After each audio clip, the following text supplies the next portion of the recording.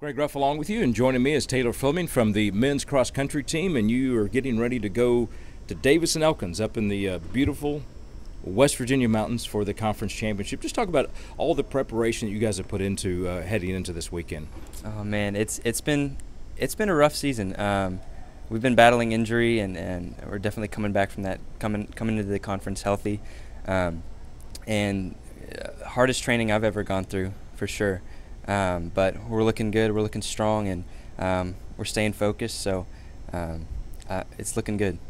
Cedarville has won it every time. You guys know that. They know that. Everybody knows that. But last year, you guys were just 2 points away from them. And has that been the drive for you guys ever since then?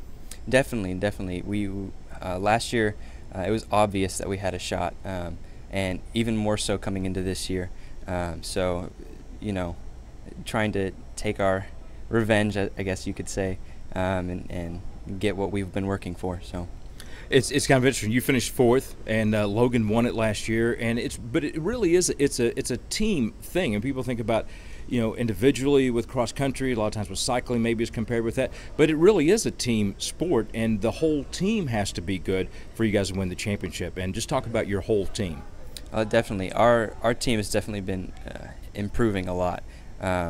Last year we had a couple people that didn't perform as well as they wanted to during the conference, but this year they're coming into it a lot stronger, a lot more focused, and so we have our strategy already mapped out, and we're going to go for it and hope for the best. So. Now, just like maybe misconceptions about a team individual sport, the courses are drastically different, and the course that you guys are going to run on is hard. Mm-hmm. It's definitely hard.